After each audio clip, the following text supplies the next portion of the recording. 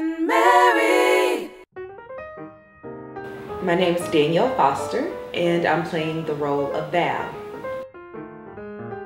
Well, I saw the casting on Craigslist, and I saw the descriptions for all the different roles, and I was like, this is something I can be a part of. And plus the title, Young, Broke, and Married. I don't have the married part, but I have the young and the broke part. I have that pretty down packed.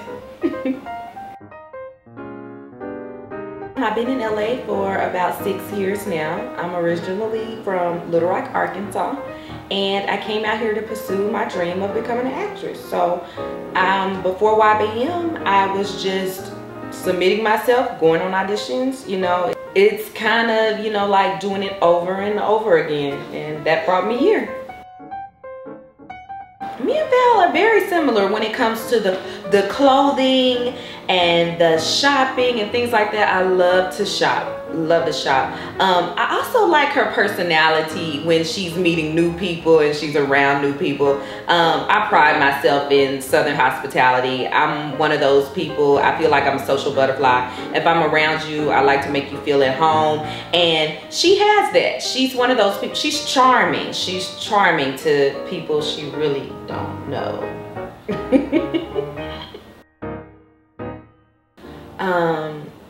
I'm pretty frugal. Some people may call it cheap, but you have to be that way here in LA.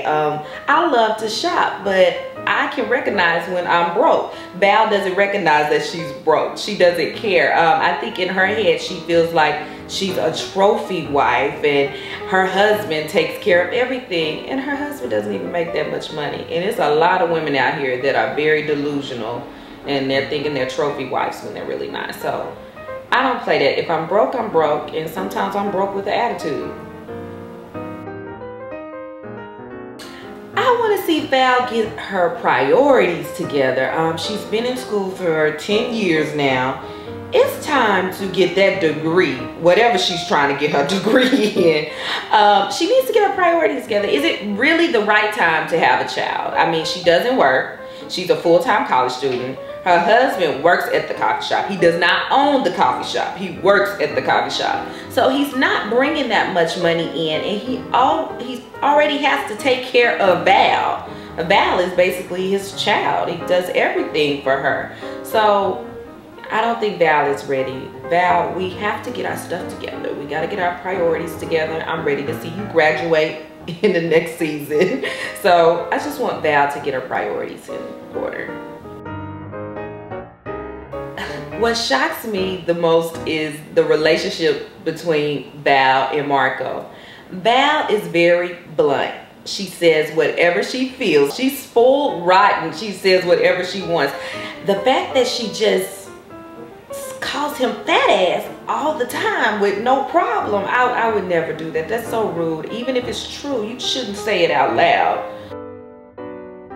And I hope all of the cities out here in LA don't do this. I was just thinking about it. I love to say the plastic bags, but you know, it's some places out here in LA that have stopped that whole plastic bag thing, and they charge you 10 cents for a paper bag. I'm not paying 10 cents for a paper bag, but anyway, while I was on that tangent.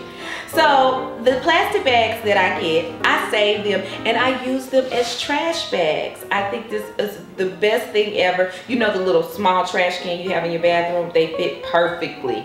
And then that way I don't have to spend my money on the real trash bags. I just use those. It's great. I think everyone should try it, and that's my way of recycling. And that's my YBM confession.